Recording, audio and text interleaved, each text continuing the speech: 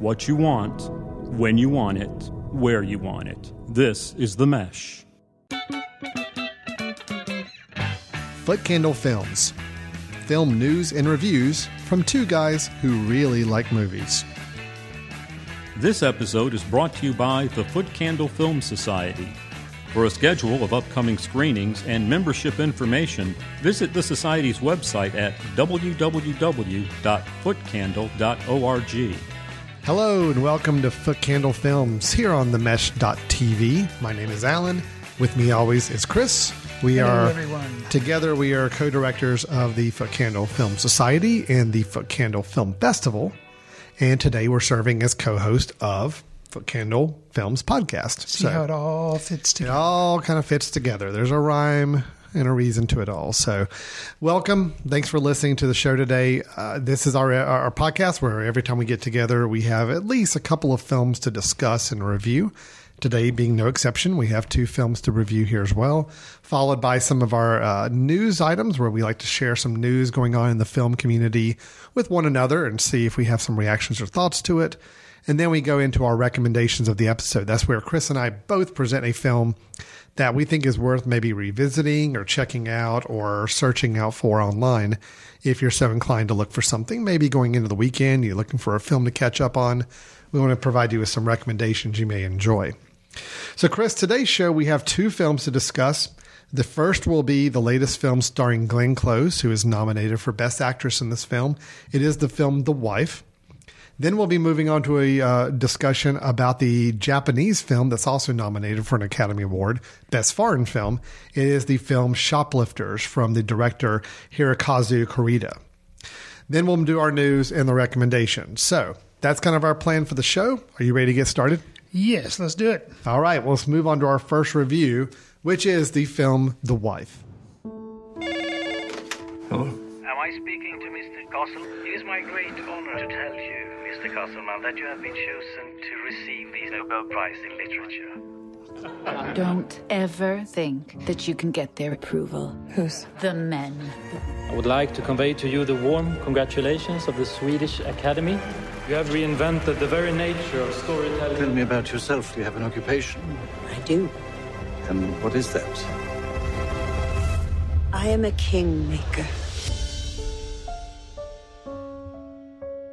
The Wife, which is a film by Bjorn Rung, which I think is his first English film. He's made some other films, but I think this is his first film that he did in English.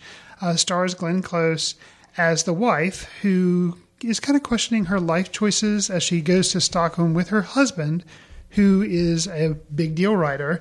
And the reason they're going to Stockholm is because he has been given the Nobel Prize for Literature. And it kind of follows the couple as they go to various events and, you know, the drama that kind of plays out between them, and their son as well accompanies them on this trip. Glenn Close has been nominated for an Oscar for her performance in this. And, you know, you've got another big acting personality, and Jonathan Pryce has been in lots of films, very recognizable. Mm-hmm. The two of them working together as the husband and wife. What was your take on the film, and can you see why she got nominated for her performance? So mixed answers on that. What did I think of the film? I thought the film I enjoyed it. I thought it was good. It's a fairly simple film. I know it's based off of a novel, and I would assume it's a pretty fair adaptation of that novel. And, you know, the story itself is an intriguing story. It's not a terribly complicated story, but I think it does play out well on screen. We do follow these two characters, this married couple, and, you know, starting from point A, it seems to be a very strong, healthy relationship. But then you start to learn a little bit more as you go along. And the director, I think, does a pretty good job of cluing us in along the way when there are some moments that are going to be a little more revealing about the kind of relationship they actually have and what it means for the course of the story we're in. Is it Glenn Close? Is it deserving of the Best Actress? She's really good in this, but I don't know if it quite reaches that level. It's more of, I think, the thing that worked for this film is more just the story and the writing itself. I don't think any of the performances were over the moon great. I wonder with Glenn Close if it's just, she's been nominated, I think, 5 or 6 times and never won for Best Actress. Right. It's a pretty competitive field in the actress field right now, but she's in there, and I think it's a good performance. It's a fine performance, but it's probably not one of her best, in my opinion. But if you are a Glenn Close fan, I think you find some things you like out of it. She has a couple of moments where she really gets to play with the role, but most of the time it's a pretty reserved role throughout the film.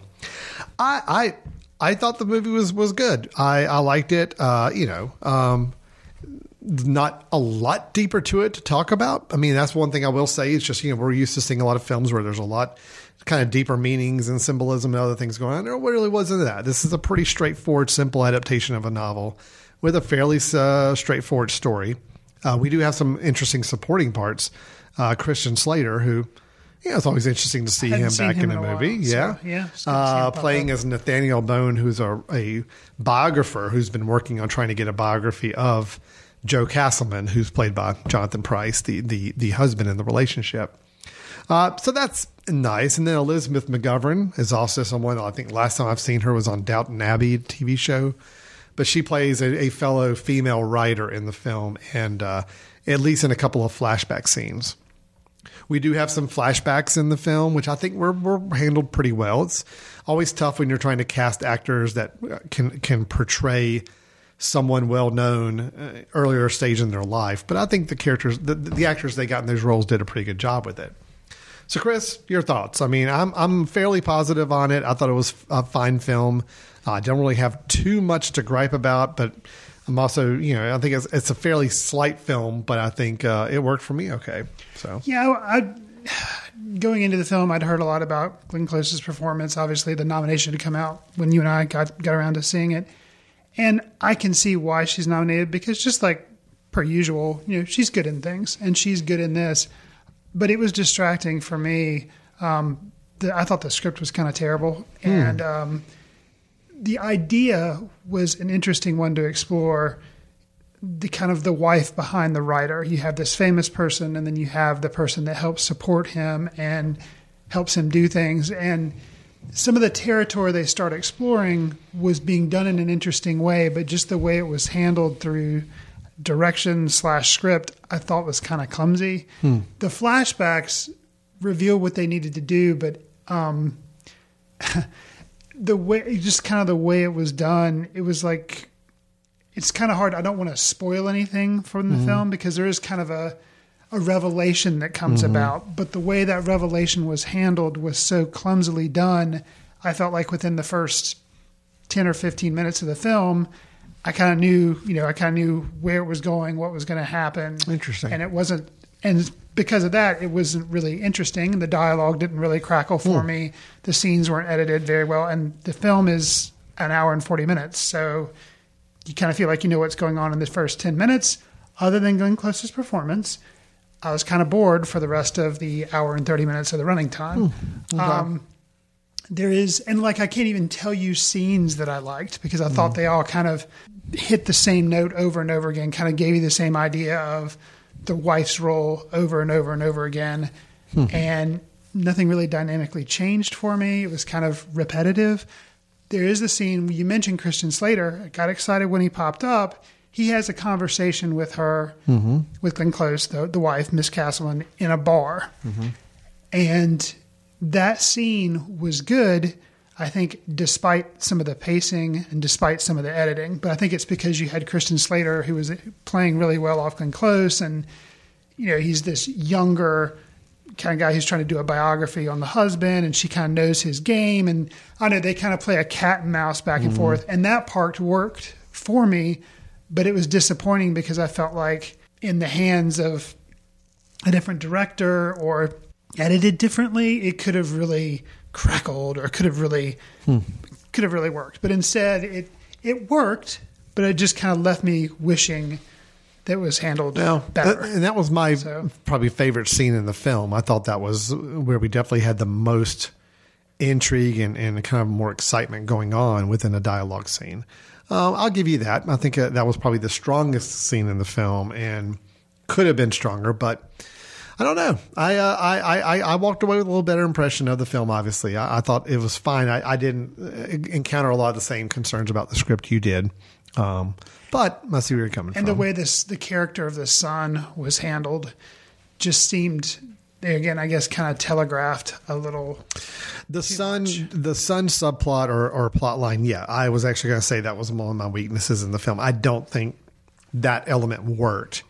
I know what they were trying to do, and maybe it worked out better in the book or had a better impact. But it was that part I will give you. I thought was clumsy in the film. How his interactions with the two parents, kind of learning more about where he is in life and what's going on with him, was not handled very, very gracefully. I think the thing is, to boil it down, is like I feel like I've seen this type story or this kind of material explored before. We had a really good performance with Glenn Close, but otherwise the film just kind of laid there. Nothing was really happening. And I think, some stylistic choices could have helped, or, maybe the fact that this is the first English language film for this director. So it was kind of hard maybe to work with, maybe there's something there that kind of hindered it. I'm not really sure.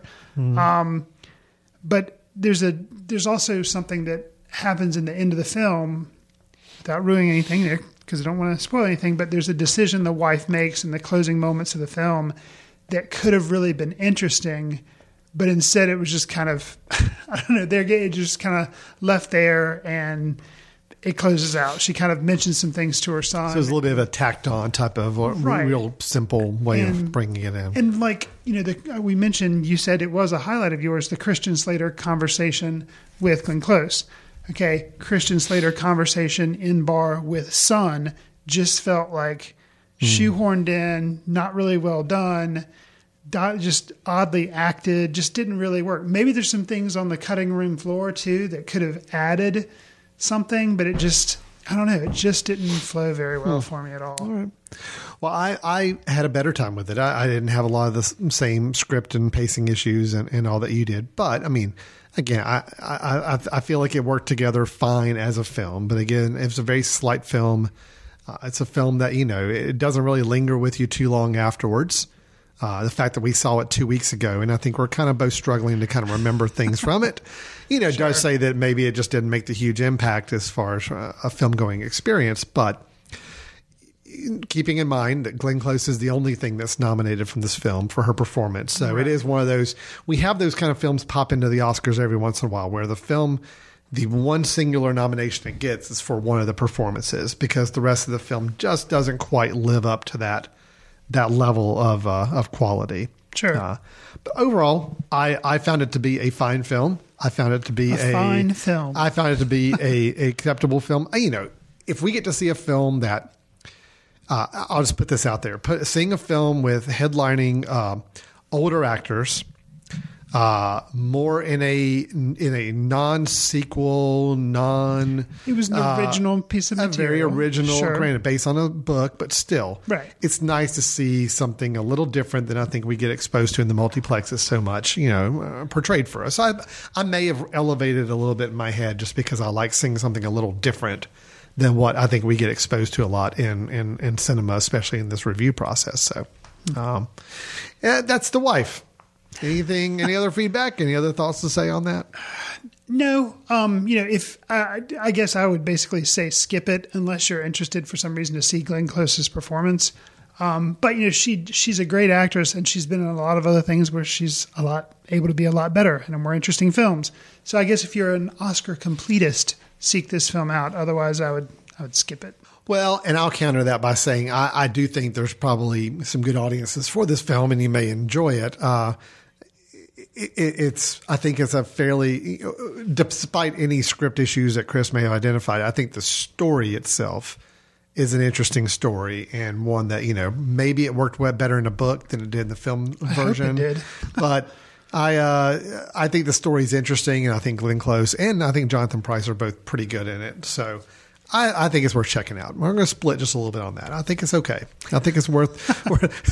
I agree. I'm not exactly coming down and like beaming mounds of praise on this film, but I do feel like it's a solid, good film that's worth checking out if you're so inclined. So it's all your decision whether you listen to Chris or whether you listen to me. And either way, It's fine. We appreciate you listening regardless. So with that is The Wife. It is available online as far as last time I checked a little bit ago. Available on Amazon and iTunes and all those places. So if you would like to follow my lead and give it a shot, then I do recommend you check it out. If you want to follow Chris's lead, just save yourself the $3 or $4 rental and move on to something else. Okay. So that's The Wife. Let's move on to our second review, though, which is the film Shoplifters, Japanese film. One of the 5 films are running for Best Foreign Film, directed by Hirokazu Kurita. それ食べさせたら返してきなよ。今日外寒いんだよな。キャキャだね。ねえ、誘拐だよあれ。どう見ても。めっちゃ可愛いじゃん。選ばれたんかな、私たち。ユリが映ってる。 Chris, with Shoplifters, we have a tale of a family. Basically, most all of them small-town crooks. Okay. In some way, shape, or form. They're shoplifters who that's the very first moment we get to see them as they're in the process. At least 2 of the 4 or 5 family members are shoplifting a grocery store. And we come to find out that is a good bit of how they get by, how they make their living outside of the jobs they hold as well. During the course of one of these shoplifting events, they end up taking in a child that they find outside in the cold. And that leads to a development within the family, some changes, and ultimately some things that you learn about this family as the film goes along. Chris, this is a Japanese film, so obviously it was subtitled for us as we're watching that. I'm always curious with films that are subtitled. If you think about it, when you're watching a film like this and you have subtitles, you're spending so much time eyes darting down to the words on the screen, right, and away from the faces and the people and actually what's on the screen. My question to you is: Do you feel like this film still got you bought into this family as characters, despite the fact that our eyes are kind of moving away from their faces, away from their physical forms on the screen to read a lot of their text, because there's a lot of dialogue, there's a lot of conversation to follow. Sure. In other words, do you feel like the film still allows you to connect with this family, and how successful was it doing it? Because I think that really hinges on your enjoyment of the film, is how much you connect with this family and are willing to go along with them on the ride for the next 2 hours of this film. Sure. I think I liked this film. However, if you are one that does not enjoy foreign films, subtitled films, this is your worst nightmare, because it's a chore. Yeah. There's so much of the subtitle things, like little nuances, and you don't get to look at the faces because you are looking at the dialogue. And I admit, for the first 20 or 30 minutes, I was kind of lost, because it is a family, but it is not your typical family. You can tell people come from different areas, and they're loosely knit. They're basically like a group as opposed to a family. They're basically they've kind of a ragtag band that comes together, and they call themselves a family. I had trouble tracking down, like, wait, what is this person's name? Oh, this is got to do air quotes here, the dad of the family. But what's his name? Is that his name? No, that's the other kid's name, the young boy who is, and it was kind of like, it was distracting for me, because I was trying to like associate names with faces, but I was always reading the name and then jumping back up to see who, it's kind of like, okay, who's being talked about here?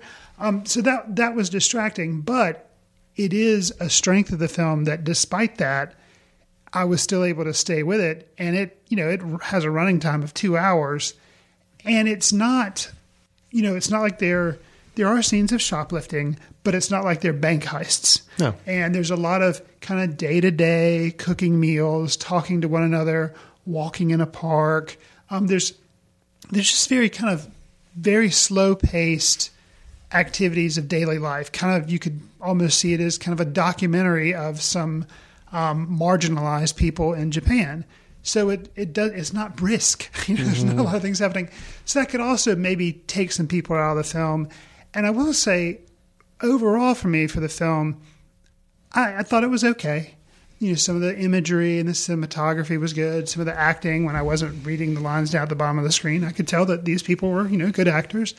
But I really kind of got won over to the film in the last, let's say 15 or 20 minutes. I'd have to go back and watch it again. But something big kind of happens, and then all of a sudden it was like maybe the snowball was rolling down the hill the whole movie, but it was rolling very slowly. And then all of a sudden the avalanche hits and all these things come to light. True relationships in between the family members and kind of like what the living conditions really were are kind of revealed. And it's not like a twist because things are kind of laid out there for you. And I don't know, maybe it's more obvious if you are a native Japanese speaker and you're not having to read subtitles. Maybe you kind of pick up on some more things more than I did. But it just really kind of hit me and you're like, whoa, wait, what? And you kind of want to pause and rewind the movie and be like, oh, okay, that's what, but so much hits you very rapid fire that it's not like the ending of like a Usual Suspects or anything, but it's kind of in a way close. And you was not expecting that at all. Yeah. So that's one thing that I think if you are somebody who wants to give it a chance and you're frustrated within the first half hour or within the first hour, I think if you watch it to the end, you may be like, oh, it kind of, to me, it was rewarding me for having patience because there were these, I don't want to say twists, but revelations that kind of took place that really made it worthwhile for me. So what was your take on it? I'm with you on this. I like this film too.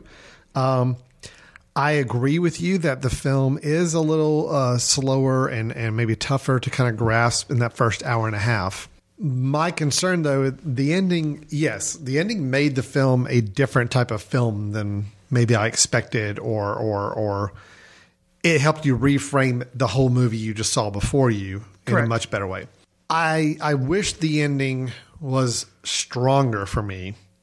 It was interesting, and it was definitely made me reframe the film again and think back to the previous film. But I also feel like the ending, there were a lot of stumbles in how they rolled this information out and how they shared this. That was just a little disappointing to me. There's a couple of characters we lose in that ending bit that I wish we kind of followed up on. There's a couple of moments of we're learning things, and I'm not saying I need it spelled out for me, but I do think there could have been a little more payoff in some of the things we learned. That said, I wasn't looking for a pat wrapped up ending, but I do feel like there were some loose threads that just didn't get addressed in that last 20 minutes that were a little disappointing. I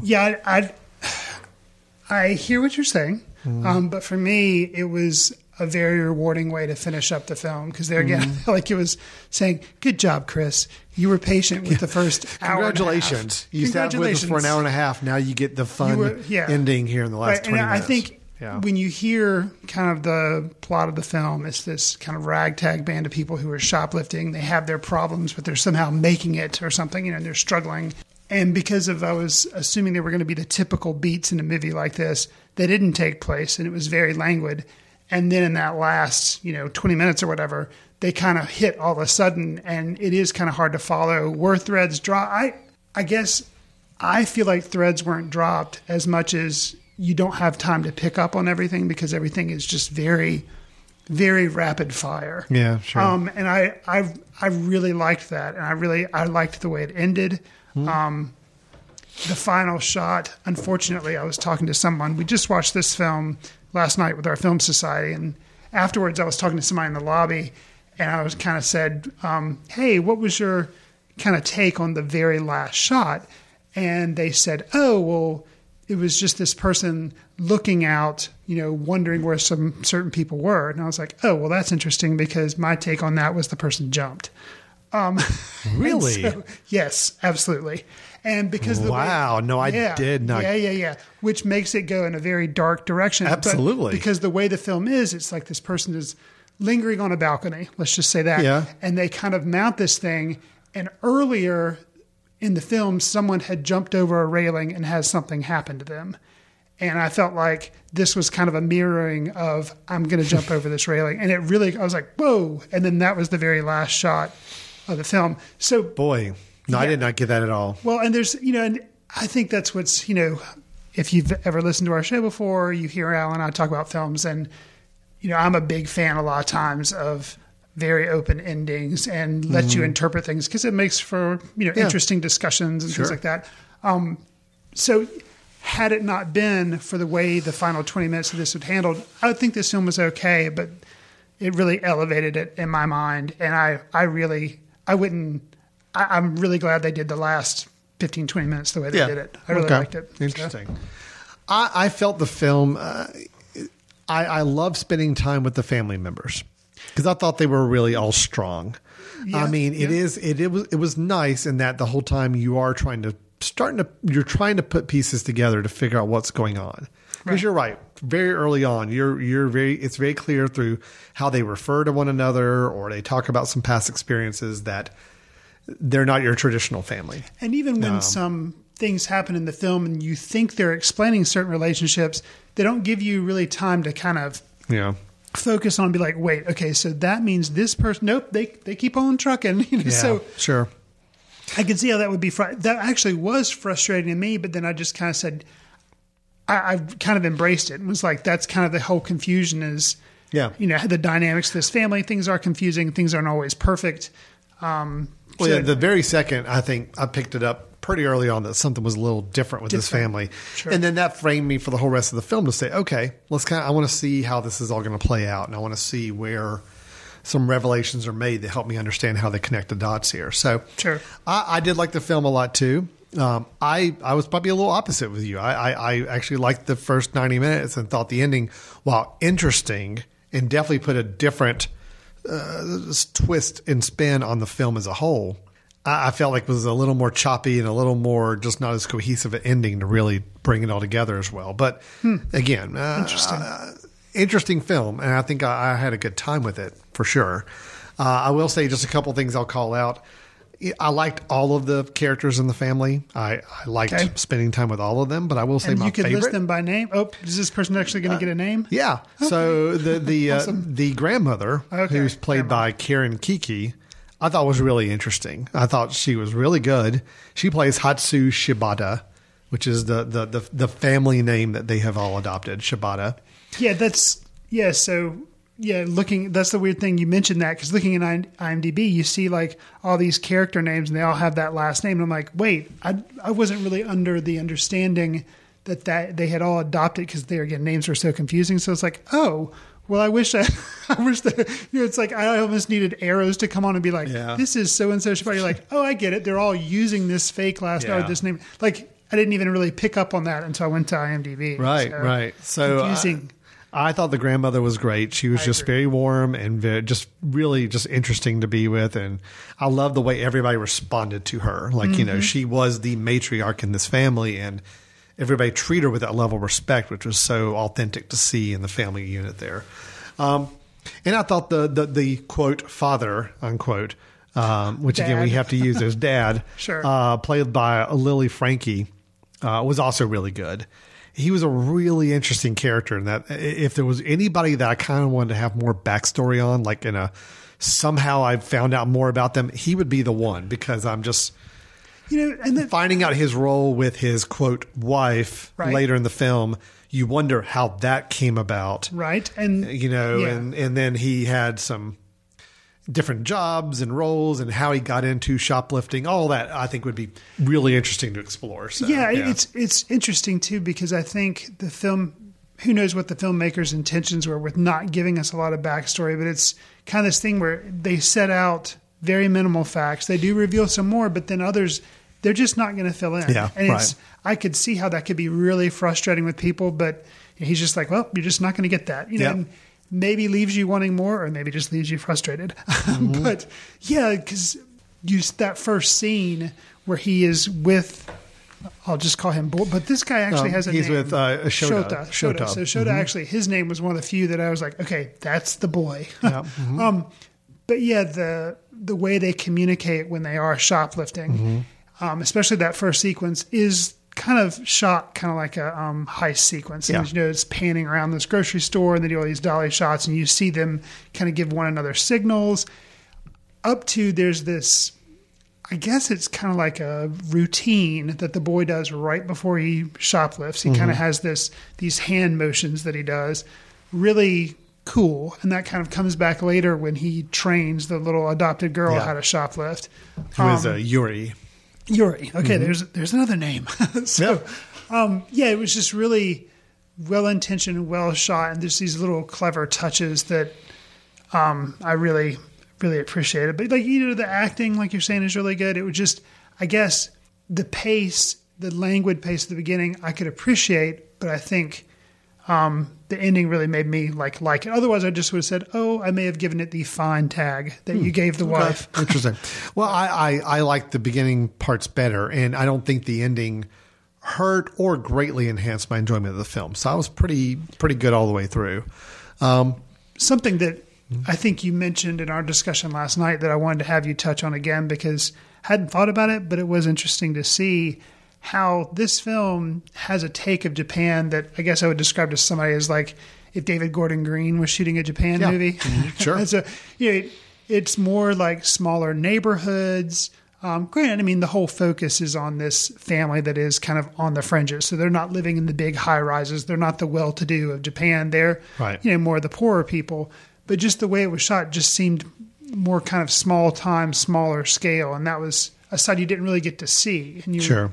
So it was nice to see. Yeah, no, I agree. I'm always a fan of films that can expose me to slices of society that I may not have as much awareness of or familiarity with, but especially when you go to another country and you do that, that's even more fascinating to watch. So, of course, the problem is we can't really attest to authenticity and just really, other than talking to people, like luckily we were able to do, I was able to do at one of our screening nights, some people from Japan who could actually comment on the authenticity of what we were seeing, which was nice to hear. So. Yeah, there were moments in the film where they were eating, and you'd said that the person was commenting on how in the eating of the ramen noodles, that was a very common thing to like basically be as loud as you wanted to, because it was like a comment on the food and like how good it was and stuff. And that was kind of jarring for us because, in an Americanized film, you don't hear people making eating noises because that's just not unless it's for comical effect. Right, unless it's for comical, which this is not for that.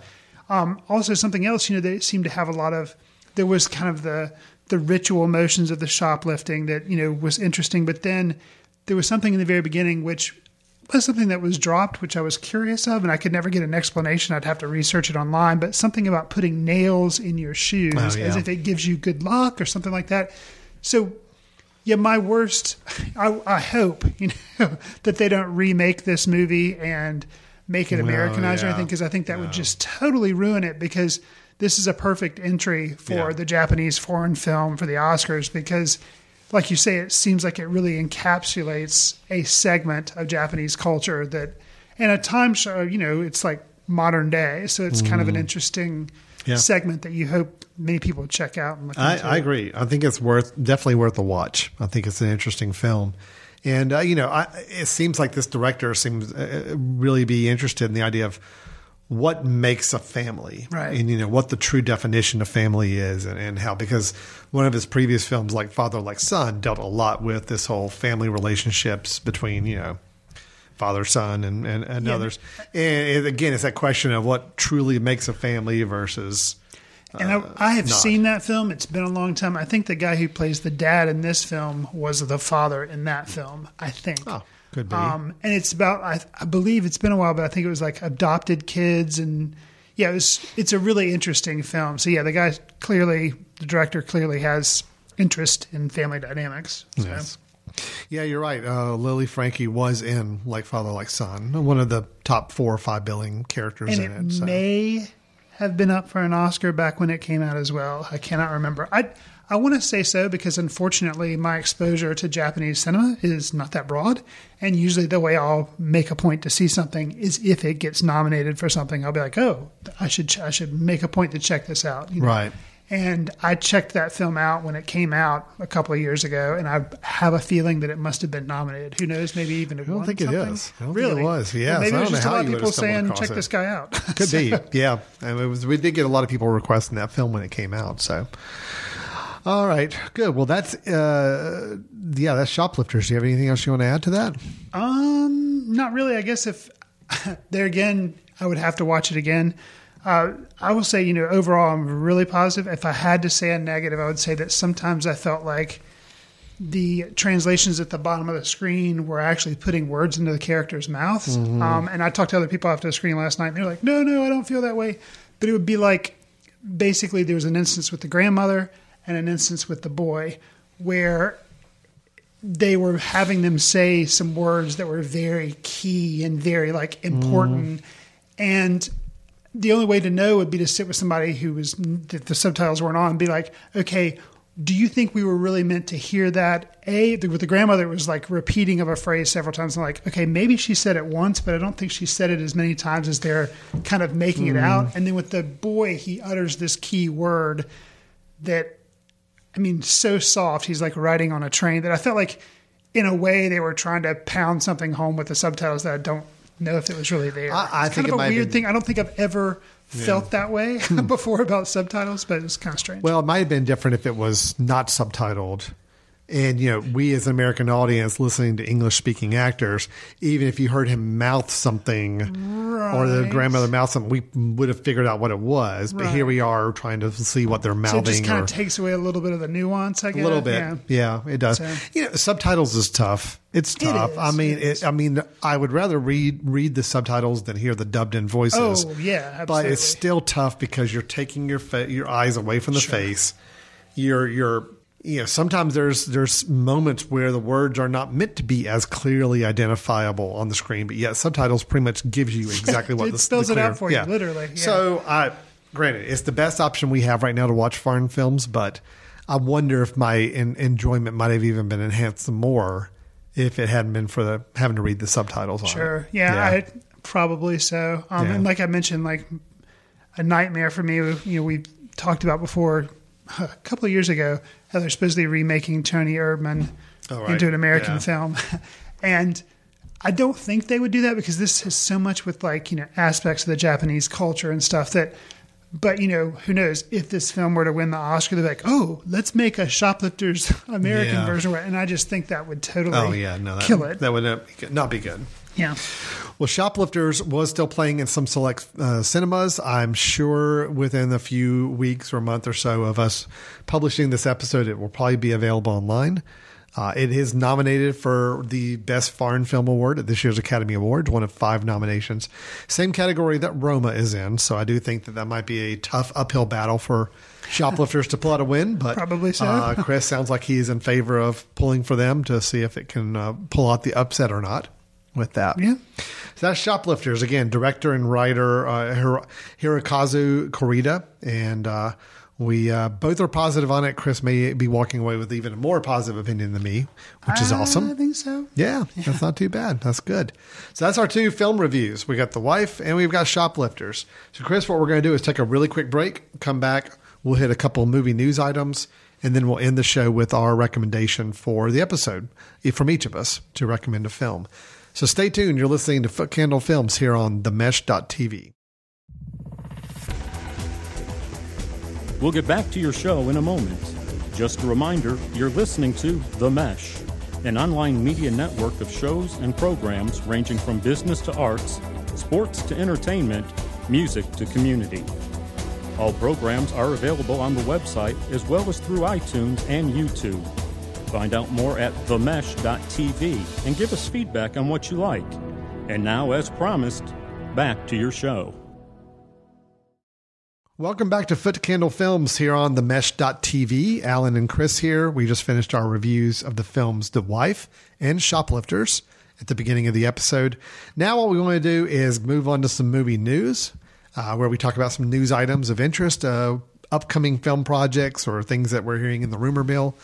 Before we do, Chris, just a quick note to everybody listening that you are listening to this show, Footcandle Films, as a podcast. And what that means is that we put out episodes generally every 2 weeks or so, about twice a month. We put out an episode.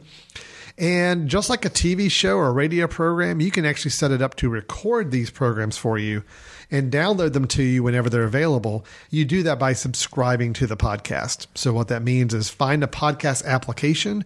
You may be listening to one now. Apple has a podcast apps on their iPhones. You've got Google Play will do podcast playback. There's others like iHeartRadio we just showed up on. We got other groups and places where you can find us. Anywhere where podcasts are being listened to, you can find our show. But you want to subscribe to it. And what that means is every time we put out a new episode, you will automatically get it downloaded to your device without you having to go and find it or search for it or go on a website anywhere. So we do encourage you, if you have fun listening to this, if you agree or disagree with any of our takes, we'll even give you a chance at the end of ways to reach out to us. But we do encourage you to subscribe to the show so that way you can stay in tune with it. And do the same with any of the other shows on the Mesh Network. Again, that network can be found on the web at themesh.tv. That's THEMESH.TV. So, Chris, let's move into some movie news. I've got 3 news items to spring on you here, and let's get some reactions and thoughts. We kind of went a little more independent, small films for our 2 reviews. So let's go ahead and turn back the dial and go a little pulpy, a little science fiction-y for our 3 news items. Sounds good. If you're on board for that. Absolutely. Chris, what did you ever think of the film Dune? Oh, I liked it. Did you? It's David Lynch's Dune. I know you're a David Lynch fan. And he kind of stepped away from it because apparently... Yeah, there was a little controversy with all that, but... But it was visually interesting. It's not a perfect film. Okay. Oddly enough, I thought like, I bet if I read the book, this is probably like blasphemy to some people, many people. But I bet if I read the book, I'll be disappointed because I'll see how the film didn't capture all these things. I read the book and it was just, it's kind of old school science fiction. And so, I don't know, I kind of thought like, I think the movie did a pretty decent job of trying to do all this visual stuff. And so I like the old movie, but it's not perfect. And probably now it would seem very like campy and not really work. But. Well, here's the good news. And I think we've actually mentioned this kind of as we've talked about the director of Villeneuve, Denis Villeneuve, is doing a remake of Dune. Which I'm excited about. Well, yeah. See, Dune is not a property I have any interest in. However, I really like Villeneuve's directing style. I've liked everything he's done. I liked his Blade Runner 2049. Even all the way back to Prisoners. I really liked the film Prisoners.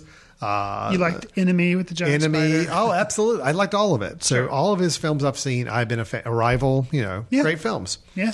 So him doing Dune, I'm on board for it because this may be the film that can actually kind of get me into that story and kind of appreciate it. What I wanted to mention, though, is he's been racking up some casting announcements on this film. I don't know if you've seen this list that's compiling. I've just heard people ranting, but I actually don't really know of the people, but I've heard people making jokes about how it's like all of Hollywood is going to be in Dune. So here's where we are right now. Stellan Skarsgård. Okay. Oscar Isaac. Okay. Zendaya. Okay. Javier Bardem. Dave Bautista, who he used in Blade Runner 2049, also in Guardians of the Galaxy with a different director. Sure. Charlotte Rampling, Timothée Chalamet, Rebecca Ferguson. Okay. So all of this, I'm like, all big great. Names, these sound really great. And I thought this one was interesting. The one Have there been names assigned to any of the people? Somewhere, yes. Maybe I'll pull that up in a second. See because how many of them. The one that kind of worries me is, there's the Paul Atreides, who is the Kyle MacLachlan character Kyle MacLachlan. He was the actor. The character was Paul Atreides in the original Dune, and he's kind of the central figure. All right. So, which character is that? I'm sorry. Paul Atreides. Okay. Yes, that's Timothée Chalamet. Oh no, that's what I was when you said his name. I was like, oh. I wonder if that's who Paul Atreides is. I mean, Timothée Chalamet, Call Me By Your Name. Not that he was a bad actor, but something about like, I don't know. I feel like maybe he's like Hollywood's it boy right now. A little bit of that right now. A little of that worries me. Okay. But I think he can. It's not that he can't act. So I don't know. Well, Rebecca Ferguson is Lady Jessica. Oh yeah, I can see that. Zendaya is Shani. Okay. Now, a couple of new names that just popped up just like yesterday. Okay. Josh Brolin, who worked with Villeneuve in Sicario. Right. Okay. Right. Josh Brolin's going to be Gurner Halleck. Okay. Ring a bell there, I guess. I think that was Picard. Yep. No, it was. You're right. It was Patrick Stewart. Patrick Stewart played that part in the 80 version. So I do. Yeah. And then Jason Momoa was just added as Duncan Idaho. Oh, okay. So, which is like a friend of, or becomes like a mentor or whatever, I think, if I'm remembering the names correctly, to Timothy Chalamet. All right, well, I have no idea what any of this is about, but, giant worms. Well, exactly. But with this cast and with the director in charge, I'm on board. I say bring it. I'm looking forward to it. So that should be really interesting. I mean, and Villeneuve definitely has a handle on visual storytelling. I mean, with like Blade Runner. So can he do science fiction? Arrival on Blade Runner? Absolutely. Even Enemy. Yeah. Will the story make any more sense than it did in the David Lynch version? I don't know. Yeah, that's the part. I remember watching part of Dune before. I think it was on TV, like, when it came out on network, right? And I had no clue what was going on. So I just kind of checked out pretty early. I remember on that one. Yeah. All right, Chris, let's talk about something here. Okay. I honestly don't know how to feel about this. So, all right, little backstory here. My wife has been homesick for the last day or two. Okay. And so, I've been kind of checking in on her, as I can. My wife, when she's sick, she finds herself just kind of like on the couch, tending to a wrapped up blanket, and it's watching 80s movies. Okay. That's just kind of her thing. It's like comfort food. It's like, a hot bowl of soup. It's just a familiar 80s movie, like a little pop classic 80s movie. So I got home last night and she was in the middle of Ghostbusters, the original Ghostbusters, which I've seen 30 plus times. I've had it as a recommendation on this show. Oh, yeah. I think at some point. But I was still sat down. I'm like, I'm still going to watch this with you. I mean, I'm not going to not watch this with you. So, and it still holds up as so good. Yeah. So we had a Ghostbusters reboot a couple years, 3 years ago or so, that you were not too high on. I think I came away a little more positive than you did, saying at least I felt there were some things that were promising in it. From best I remember, you just didn't really care for it. I was not a big fan. I think expectations, because, there was all that blowback about it being an all-female cast. People were all negative. And I wanted to just walk out just championing it and being like, oh, it's so great. I like it as much as the original. And I think I was really let down that I couldn't be that champion. And I just didn't think it was that great. Well, so here we go. They are working on a new Ghostbusters movie. Okay. And the word is it will officially be the Ghostbusters 3, meaning it will be a continuation of the original stories. Okay. Yeah. It's weird. Does that mean they're getting the people back that were in the original? That's the Bill Murray's impression. Actually going to sign on? That's the impression right now. Wow. Now, they have released a couple of pieces of information about this film. They've actually released a teaser trailer. Really? Oh, yeah. Which doesn't show you a whole lot. Just has a bunch of words. Doesn't show you a whole lot. Basically, it shows the outside of a barn. And then the camera slowly goes into the barn and you hear the Ghostbusters music, the creepy ghost, like when the ghosts are kind of around. Yeah. And then it comes up and there's a sheet over a vehicle and the sheet kind of blows up in the wind and it's the Ecto-1. Right. And then that's it. That's the whole teaser. Okay. So what they're basically letting you know is it's going to be the original storyline because here's the actual car. Right. But I do think there's a passage of time where somehow this, the car's now in storage somewhere out. They have released a couple little bits saying that there's like some characters in the film that they're casting for right now that are all younger, like kids. A lot of people online are questioning, what does that mean? Is this a kid's version of Ghostbusters? And I think that what people are trying to piece together is maybe it's a younger kids trying to resurrect the Ghostbusters or trying to bring back the Ghostbusters or something. Anyway. It's like a Ghostbusters Field of Dreams. Maybe. I don't know. And of course, we do have the fact that of the 4 original Ghostbusters, one of them has passed away, of course. So that makes it a little more challenging there with Harold Ramis. Right. But here's the part that gives me a little hope. Do you know who the director is? No. Jason Reitman. Ivan Reitman's son. Right. Now, Jason Reitman, I like. Yeah. Tully, we talked about recently. We really liked. I was a fan. Go all the way back to Up in the Air and Juno. Mm-hmm. He's a good filmmaker. He's had some missteps. We've talked about several times on the show with Labor Day. And then the one he did with Adam Sandler was supposedly not very good either. But he redeemed himself, in my mind, with Tully, which I thought was great. And you had it as one of your top 5 favorite films of the year, I believe. I believe that's right. So to hear that he's picking up his father's mantle and is going to direct a Ghostbusters movie, I'm like, okay, I'm willing to give this a shot, but I was one of the guys that did not care for Ghostbusters 2. I thought that was a real big letdown of a film from the original. I've probably seen Ghostbusters 2 maybe 3 times, where I've seen the original 30.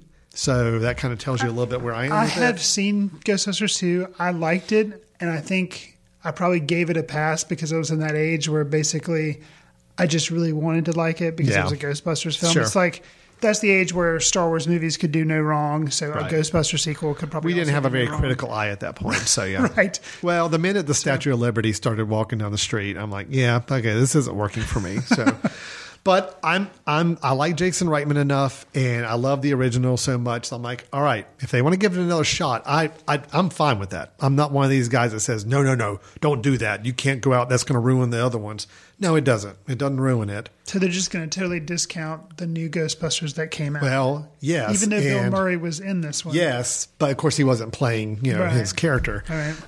And a couple of the women that were the stars of the new Ghostbusters have already gone online and are a little upset, which I get. I mean, like, I'd be kind of ticked off too. It's like, they did, in my mind, it was a decent movie, not a great movie, but I think it at least tried something a little different. Right. And I think all the girls, the actresses in it were wonderful. I thought they were all really talented and fun to watch. So it is kind of a shame if they're not woven into this thing somehow. But anyway, we're not the one writing the film, so who knows?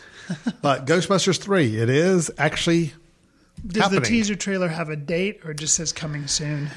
Yeah, it's summer 2020. Wow. A year and a half from now, or a little over a year from now. Wow. Start shooting right now, and that's where they're going. Interesting. Yeah.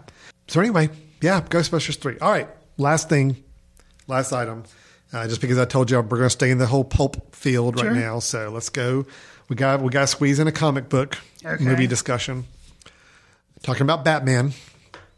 Okay, it's been a few episodes since we've talked about Batman, so let's go ahead and do that. Well, DC's just had a bunch of bad stuff happen to them. Ben Affleck is no longer Batman. Gotcha. So he had, what was it, 2 movies he did? He did Dawn of Justice or whatever. Superman and then Justice Batman, League. And then Justice League. And he had a small part in the Suicide Squad. Right. So he's officially said, I'm gone. No standalone The Batman movie. He's hanging up his cape. Yep. Now there is a movie, The Batman, that is being made. Matt Reeves is the director attached to it. He's Dawn of the Planet of the Apes. Oh, yeah. I think he did Cloverfield. Did he do Cloverfield? Maybe. I don't know. I think he may have, yeah. Abrams produced it, but then you're saying that guy directed. I think he was the director of Cloverfield. I'll check that out while we're talking. Okay. But Ben the Batfleck is gone. Okay. Okay. So that leads me to follow up on a conversation you and I had several months ago about who would make a good Batman. Now, at that time, and I know we've got audio proof of me saying this. I said John Hamm should be Batman. Oh, yes. Do you remember me? I do remember that? Absolutely. Because I wanted a little bit older. I could see him playing a little more grizzled, gruff version that's been through a lot, because John Hamm is a little older than some of the hot young Hollywood stars that people keep batting around. Right. But I think he'd be awesome. I think he'd be so good. So I think you wanted the hashtag BatHam. That's right. I did. BatHam with two M's. Right. So, but now the word is that they're going for a younger direction for the character. They're going to try to take on the Batman Year One arc from the comics, which I can tell you that was Frank Miller did that back in the day. That was one of his first Batman projects. And it was really a retelling of from the very first day he became Batman, kind of going through like the motions the first year of being that character. Well, that's convenient because Gotham is also going to wind up. Gotham the TV show does finish here in a few weeks because it's almost at the end of its final season. And so it's like, right. Interesting. Yep. So, I have a new favorite now, given that information. They haven't announced. No, they haven't. Batman. But knowing they're going younger, I'm like, all right, well, they're not going to go John Hamm. Right. One day when they do a Dark Knight Returns adaptation, got you. Frank Miller's, where it's him, off in the future as an older man coming back. Sure, give me John Hamm for that. I'll be waiting for that. But until now, I do have a new favorite pick. You're going to say Timothy Chalamet? No, I'm not. Okay. Sorry. He's got Dune. He's all wrapped up in Dune. Busy. He can't do Batman right now. True. No, you know what? It's Armie Hammer. Is he young enough? I think so. Okay. Yeah, I think he could pull it off. Okay. So a little backstory there. So somebody who's been in a movie with Timothy Chalamet. But that's true. Chalamet. That's true. Okay. I think Armie Hammer's probably on the older end of young. Right. But I think he could still pull it off. Little backstory there. So George Miller, who is the Mad Max director, Australian director that did all the Mad Max movies and Babe as well. Okay. For the longest time, he was working on a Justice League movie years ago. This is before the whole DC Universe thing started up. And it was supposedly cast. The script was in hand, but they never got around to actually making it for whatever reason. Armie Hammer was slated to play Batman at that point. I think that could work. So I'm putting all my energy into Bat Hammer right now. Is kind of where I'm going with this on this one. Yeah, it's interesting. I like Armie Hammer. You and I are some of the only people who I think who like the Lone Ranger that he was in. Yeah, it's good. I don't see him having the requisite dark side that I always associate with Batman. Yeah. And actually I would have had the same problem. I think John Hamm's a good actor, but kind of the dark, brooding side with him, I guess I may have had a problem with John Hamm, but maybe not. But Armie Hammer, yeah, I'm sure he can do it. It's just I don't see it right off the bat. But see, what I like about Armie Hammer is that, in my mind, Bruce Wayne has to be really sharp, handsome, and he's got to be a playboy. He's got to be light and aloof. But then the minute he's away from the public, it's the persona changes. And that's what, both Hamm and Armie Hammer would totally have the Bruce Wayne side down. Oh, yeah, in spades. They got that. It's the switch of when you become the darker. So could be. I don't know. I'd like to think he may have it in him. Oh, I'd love to see that happen. So that's where we are. We're back to square one. Was it going to be Bat Hammer? I guess is now. That's why I said Bat Hammer. Okay. It's now hashtag That's your hashtag. Bat Hammer. Gotcha. So, okay. Bat Ham is gone. Well, at least tabled for a while until a future older Batman project. But for now, younger Batman project, yes, Bat Hammer is the hashtag to use. Okay. So everybody listening, please change the hashtags you've been putting online for the last several months. Sure. And change it to Bat Hammer, please and thank you. Okay. Fair enough. All right. So that's all the news items I have, Chris, for us. Again, I just had to kind of geek it up a little bit with some of those other project discussions, get some sci-fi and comics in there to kind of balance out our show a little bit. So let's move on to our recommendations. Okay. Chris and I both pick a film from our list of our history of watching films that either we've recently caught up with or just one that kind of crossed our mind that we found a lot of interesting things to say positive about. We want to kind of recommend them to the audience here. One film each. So Chris, I've done all the talking here. Why don't you go ahead and take over and I'll give you your recommendation. Okay. So let me tell you how dedicated I am to this show. To this show? To this show. Okay. Footcandle Films here on the Mesh. I am so dedicated that as I was sitting with my laptop this morning eating breakfast, I got an email from PBS, Public Broadcasting System, and they said, hey, just so you know, Hale County this evening is now streaming online. Oh, that was nice of them to let you know. Interesting. Mm-hmm. That is what's his name? Rommel Ross's Oscar-nominated documentary that is a dreamy, intimate journey through the world of Hale County, Alabama, a richly detailed glimpse into the life of America's Black Belt. Okay, yes, I just read that from the email that they sent me. Yep. But I was like, hey, that is nominated. I think I'll check it out. Didn't get to watch the whole thing, obviously, at breakfast. I don't wake up that early. But I did capture the first, 20 or 30 minutes of it. Okay. It is interesting. And I'm not going to say it'll probably beat out something like Minding the Gap, which is my personal favorite, the one I think should win. And I've only seen RBG. RBG, yes. I've only seen that one, so I don't really know of the other two. But it's really awesome that this documentary got nominated because it is very... it's literally like a bunch of footage. You can't say there's an overarching story that I've, have picked up on the first 30 minutes. Yeah, there are sometimes individuals' names that get put up on the screen so you can try to follow them, but it's just done in a very interesting style. It reminds me of a documentary that I saw from years ago that a lot of critics liked. I was not one of them. called Leviathan, and that was this fishing boat.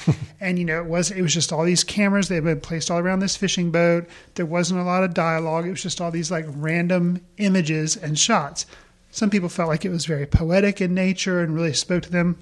It didn't to me. This film, however, you talk about languid pacing that we were kind of mentioning, and Shoplifters and how it can be slow. Yeah, the whole film I think runs a little over an hour. I could see how some people would get frustrated with it, but it's just a really interesting glimpse into this community, or I guess it's a county in Alabama, and the fact that they're not really trying to overtly tell you anything or prove you anything, but just because of some of the conversations that come around, and some of the footage is like genius. Some of the different shots, I don't want to spoil any of them, but there's some in a barber shop. There's this woman working on her little girl's hair, and it's just, and some of the ways they shoot things. Sometimes they're an extreme close up. Yeah. And, there's this montage and some of it you could say is kind of like trick photography, where there's this practice in a gym, and there are all these people that are going up for like slam dunks, and they show them taking off and getting right to the rim, and then it cuts to the next person, so you never actually see the basket being made. And it's just really, it's kind of an interesting, and kind of a trick, but it's really neat because it, what is that saying? Well, it's kind of up to you. What is that saying? And it's interesting. I'm not going to say it's a documentary for everyone, but I found it to be interesting. And I think it is the guy who, Ramel Ross, he apparently was a teacher who moved to this area to help teach, I think, basketball and photography. And he wrote, directed, edited, and produced this thing. So it's like, it's his baby. And I think he took over like a year or 2 years to do it. Because I think there's actually footage in it from the eclipse that happened in 2017 or whenever. Right, sure. So it's been a while in the making. Probably took forever to edit just because he had a lot of footage. Yeah, sure. But it's something interesting to check out if you're in. And it's free online. Go to your local PBS station. You can probably find it and can stream it and watch it. So hopefully after I finish watching it, it'll still be a recommendation. But I think it's probably worth your time, especially if you're interested in up-and-coming filmmakers, of which I think this is his first effort in making a documentary. So okay, cool. That's my recommendation. Well, once you finish watching the whole thing, come back and let us know if your opinions change at all. But otherwise, it sounds like it's an early initial review or a recommendation. Yeah, when we do our recap of the Oscars, I'll just have to say, and if it wins, I'll be like, well, I didn't think it had a chance of winning. I guess that's my thing. Granted, documentaries are not like the other ones that are up for Best Picture. Like everybody's usually heard of the Best Picture nominees. Documentaries, you can get some smaller ones in there that you haven't heard of. And for me, this was just such a surprise because it seemed like such a small movie for it to beat out something, for example, like Won't You Be My Neighbor? Yeah, sure. That's pretty amazing, and it's a totally different type of film, but it's really interesting. So cool. Okay. Well, that is Hale County this evening, which is kind of an it's a little odd title. It's a little long title, but I'm glad you had to pull it up in front of you there, so I didn't remember it. So, All right, good recommendation, and it is available through PBS. You said yes, and it may also be on some streaming services. Maybe you can find it on iTunes or whatever. But I just happened to see that it was free through PBS. So free is good. That works out okay. Free is free. All right, good. So I'm going to go in a completely different direction for the film. The film I've got is from 1993.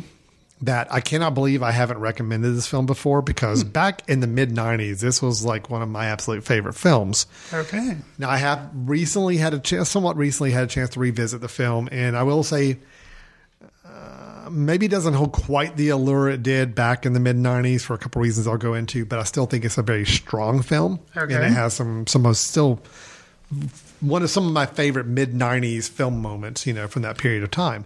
It's the film True Romance by Tony Scott director, written by Quentin Tarantino. Right. Starring a Mr. Christian Slater. So Christian Slater being in The Wife kind of helped remind me that, hey, you know what? There were some movies that Christian Slater was in I really liked. And, Pump Up the Volume, Heathers. Come on. Well, Heathers, yes. You didn't like Pump Up the Volume? Yeah. I've got a personal story from college about Pump Up the Volume that makes me not be able to enjoy that film as You much. tried to go out and be a renegade DJ, pirate Yes. radio DJ, and got put in jail. And I had the same Jack Nicholson type of banter and impersonation, and Christian Slater totally just ripped me off in that movie. Okay, fair enough. No, actually, it's a guy next door to us in our dorm. Oh, dear. Had a big pump up the volume poster in his room, and that's all he talked about was that film for like a good month. And Was this the same gentleman that had an infatuation with the Pixies? bingo. Yeah. Yes, you are right. So by this point, if you're listening to this show and you're wondering, wait a minute, I liked the Pixies in college. I knew Alan Jackson in college. And I also like Pump Up the Volume. I'm sorry. Yes, I'm talking about you. So, you're a great guy. Just, it was a little much at that time for a little while. So anyway, back to the review. Gotcha. So True Romance. Tony Scott, who is Ridley Scott's brother, Yes. Unfortunately no longer with us. He did die several years back, very sadly. But in the 90s, man, late 80s to 90s, this guy kind of had the style movies going on. Can't say they were always the best films out there, but he did do Top Gun in the mid to late 80s. I know you're a fan of Top Gun. I like Top Gun. You're You're excited for the sequel, I think. I'm curious about the sequel, I guess. Okay. I don't know if I'm excited yet. He did also Crimson Tide, which is one of my favorite 90s movies as well. I love Crimson Tide. He did some other Days of Thunder. Can't really say I was a big fan of that. Spy Game I thought was a good movie with Robert Redford and Brad Pitt from the early 2000s or maybe late 1990s. He's done a lot of movies, a lot of very visual style to the films, a lot of frenetic, fast editing and cuts and all. Right. And so True Romance in some parts really lives up to that. But I also feel like True Romance was probably Tony Scott's, the closest thing he had to a masterpiece. As far as I'm going to do all of my visual flourishes. I'm going to do the extreme violence that I can also do in films. A lot of gunplay, a lot of machismo, a lot of just male alpha characters. But I'm also going to couch it with a pretty decent love story and some really interesting characters. And I'm going to tie it to Quentin Tarantino's words and dialogue. It's like, to me, this is everything worked in this film. Okay. Now, that was me back in 1993, 94. Okay. But let me just kind of, for anybody who's not familiar with the film, Clarence, played by Christian Slater, marries a call girl named Alabama, and they both steal cocaine from her pimp, and they try to sell it in Hollywood. As you do. While the owners of the cocaine try to help reclaim it. So it is a drug crime movie, but there's just a lot of... The first 30 minutes, the relationship between Clarence and Alabama, I think is really great. It's just a really nice, touching love story early on. There are some pretty good action-y gunfight sequences. There's some really interesting characters. You've got Gary Oldman playing the pimp. Right. Really over the top, but having fun with it. Sure. You've got Dennis Hopper playing Clarence's father. You've got Christopher Walken playing somebody who's trying to criminally involved as well. Some great scenes, some great moments, some great dialogue. However, I will say... here's the... Well, I'm just going to say it does drop down a couple notches. We are, we're in a different time as a society, and I'm in a different age. Gotcha. Watching the movie now, it's like, wow, there is a huge amount and great deal of misogyny. There's a huge deal of racism. Wow. Homophobia is kind of played up. It's a lot of things that are not... They weren't cool then. Definitely not cool now. Gotcha. But, at the same time, me being older and looking back on it, I'm like, ugh, there's some parts of this that are just downright ugly as a film. That being said, I'm still going to say I think it's worth watching because I think there's a lot going on that's really good. And again, thinking about Christian Slater as an actor, I'm like, you know what? This was a movie of his I really, really liked. Patricia Arquette, who's been getting a lot of great acclaim for other roles she's been doing now. Right. She actually won, I think, a Golden Globe or something for the miniseries she's doing with Ben Stiller. That's on Showtime. Okay. And then, of course, she was in Boyhood and got some acclaim for that. This is an early role for her, but she was also really good in this, too. So, True Romance, I still think it's a good movie. I think it's got some great dialogue, some great scenes, a great opening, sequence with the two of them developing the relationship. But just know that it is a product of Tony Scott from the mid-'90s at his peak. And it does fuel every single thing from Tony Scott's repertoire you could throw at a film. And it is a little ugly in times and a little, just playing off some things and stereotypes that aren't good to do. But still an interesting film. So I'm still going to make it a recommendation. Okay. Cool. All right. Yeah, I would be interested to go back and check, because I think I've seen it, but I think I've only seen it once, and I've seen bits and scenes from it. But to see that now would be an interesting thing to go back and see. Well, especially knowing Tarantino, and another reason I went back to watch this is we started talking about our most anticipated film of the year, and I think we both had Tarantino's film in our list, and mine was, I think, tied for number one. So you definitely hear the Tarantino dialogue. This is like I think he had just done Reservoir Dogs, and then he helped provide the screenplay and writing for this film before he did Pulp Fiction. Mm-hmm. So it's an interesting time in Tarantino's career to see his words on screen, but not coming from his own camera. So it's definitely, I think it's a film worth checking out. Just know that it's very typical Tony Scott in the early 90s. So for what that is. Enough. All right. So that is our show for today. Our recommendations. Chris gave the documentary. Tell me again. Hale County, This Morning, This Evening. There you go. That's the one. And now I have to say, so far, from what it's not like it just takes place over a day. So I was a little disappointed that wasn't the So it doesn't hold up to the premise of the title. The title. Oh, that's too bad. So I know. I mean, it does show some mornings and some evenings, but it's not just like one morning and then the evening. So it's still worth checking out. Good. All right. Well, then that will be wrapping up our show then. So we did reviews of The Wife. We did reviews of Shoplifter. We talked about some science fiction with Dune. We talked about Ghostbusters. We talked about Batman, or Bathammer, as I should say. Yes. That would be actually a good title for the film itself. Bathammer. Just roll right into it. And then our recommendations. So, Chris, people are listening to this. They don't think Bathammer will ever catch on, or they are terribly excited for the new Ghostbusters movie, and they want to tell us all about these things. How would they reach out to us and let us know that? And you can also tell me how I'm grossly mistaken about The Wife, and it's one of the best films you've seen in a long time. Yeah, you could do that as well, sure. Send an email to info@themesh.tv and put Footcandle Films in the subject line, and we'll read it and respond to you and let you know our thoughts. And maybe, we can contextualize it and put it on the air. We'll mention it on the air. Also, I have to say, if you are listening to this through something like iTunes, I mentioned that's one of the ways it's provided. If you do us a favor, we don't charge for the show, but the way you can kind of pay it forward to us is through iTunes. Give us a star rating. Write a review, give us a star rating, and it helps us reach more listeners. So we'd appreciate that. Very, very true. Thank you. Yes. So we would love to hear from you, or in any way, shape, or form that Chris mentioned those different avenues.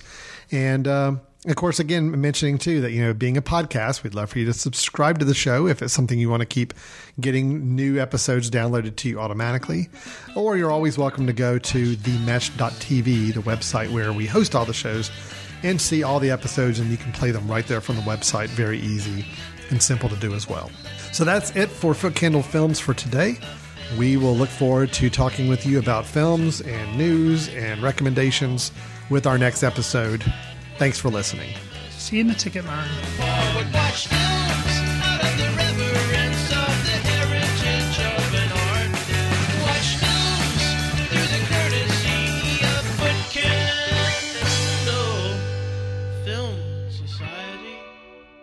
Special thanks to Carpal Tuller for the show theme music.